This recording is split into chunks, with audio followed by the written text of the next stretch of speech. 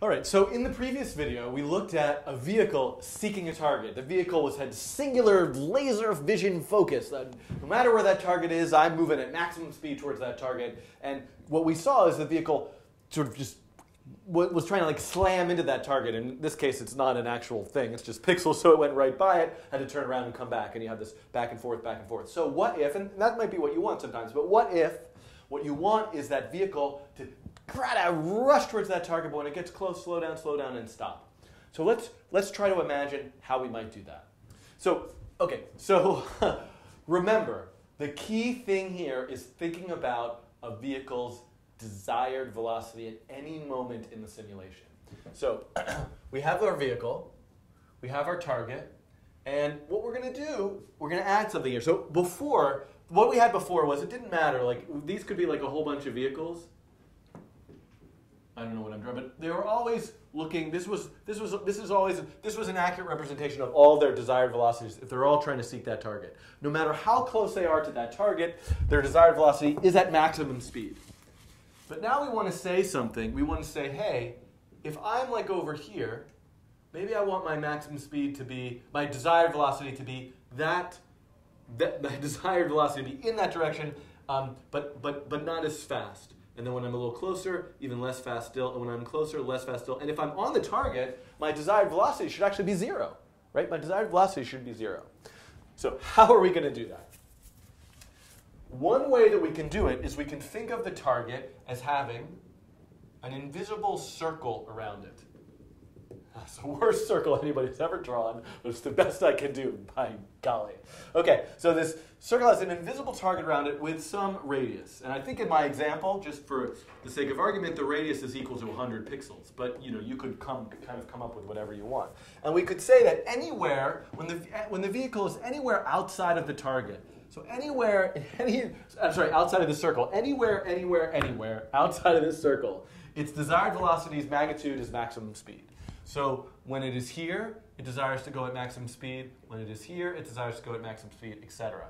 Now, when it's right on the edge, it still desires to go at maximum speed. When it is right at the target, it desires, its magnitude is 0. He is 0 here, maximum speed here. So what is it when it's halfway in between? Maximum speed divided by 2. So maybe you're thinking of something here. Maybe you're thinking that, hey, if I could get the distance, p vector distance, between my location and the target, then I could say, hey, the magnitude, my desired speed, I could use the map function, right? I want to map that distance, which is anywhere from 0 to 100 to r, anywhere between 0 to 100 to between 0 and maximum speed. Sorry, I kind of ran out of room here, right? So the map function is our friend here. We could say if the distance is greater than r, it's maximum speed. If it's less than r, it's some range between 0 and maximum speed, and map will do that for us. So this is a really fantastic solution. It works very well. I'm going to show it to you in a second. But I just want to stop for a second and emphasize a point. Craig Reynolds came up with this, I assume. That's what I've read. I believe it to be true. I looked at it and implemented it in processing. And you can use it now. But the real question isn't just to say, the point of this isn't just to say that this model is exactly what you should use. It's this way of thinking. You're looking at a system, you're making choices of how your vehicle should be moving, and you're analyzing it to determine, okay, well, it needs to slow down, so its desired velocity is going to be based on its distance from the target. But you could come up with your own scenario. And I'm probably going to say this way too many times, but I think it's really crucial here. You should be thinking about making up your own steering behaviors. Okay, so let's take a look at how this plays out in code. And I've actually got it right here already. If you see, the arrive function looks very, very similar to the steering function, but now we're just saying, hey, what's my distance? If my distance is less than 100, set the magnitude by mapping the distance to a range which has a range from 0 to 100, doing 0 and maximum speed. Otherwise, in all other cases, it's maximum speed. And if I run this, we will now see that as it reaches the target, it slows down and stops. I'm supposed to look into the camera because it makes these videos better somehow, but I keep forgetting to do it. Okay, hi. All right, so there are two other things that I want to just say in this video. One is that I think, again, this is really emphasizing the point of the power of this formula, desired minus velocity. One of the things that you could not achieve with just pure gravitational attraction is this result, because let's say this is the target, let's say this is the vehicle, and this is its current velocity, and this is its desired velocity. What we're actually saying, remember here now, is steering equals desired minus velocity, which gives us a vector that points backwards.